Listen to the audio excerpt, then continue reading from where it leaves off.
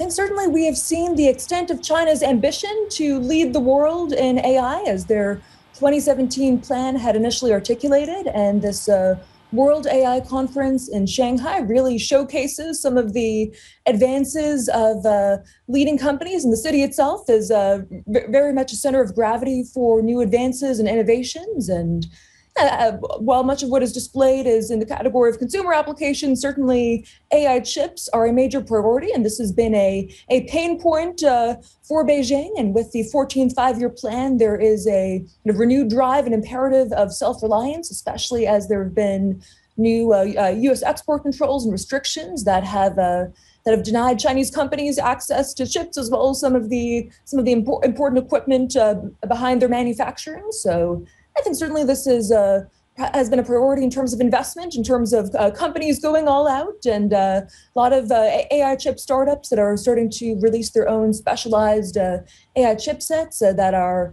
dedicated to training AI systems. And yeah, I think it's perhaps too soon to tell how successful these efforts will be, but as self-reliance becomes more and more of an urgent priority for the Chinese government, we're certainly seeing not just the central direction, but startups springing into action, and a drive to catch up where China has been behind on this front up until now.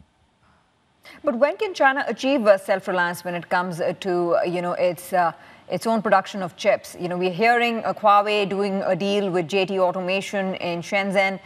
We're also looking at how China might be buying out a big business, one of the largest UK chip manufacturers in due course. When can they get to a point where they don't need to depend on overseas suppliers?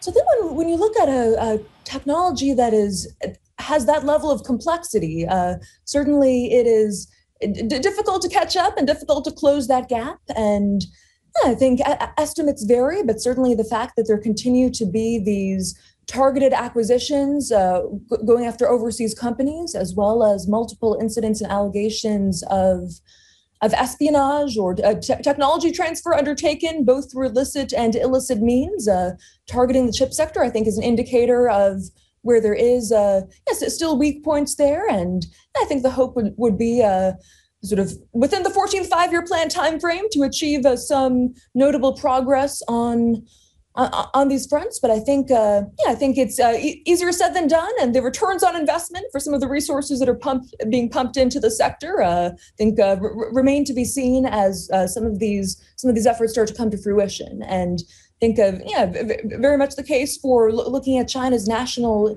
innovation ecosystem in artificial intelligence. There's a lot of strength in applications and implementation, a big focus of the World AI Conference, for instance, on smart cities with self-driving vehicles, autonomous transportation, applications intended to improve governance, and also in surveillance, of course. But I think there's still a concern with weaknesses in cutting-edge research and how to really transition from being having strength in implementation to starting to be more on the cutting edge of AI research across the board. And recent advances in natural language processing, for instance, with one new model unveiled recently, really speak to some of the progress there.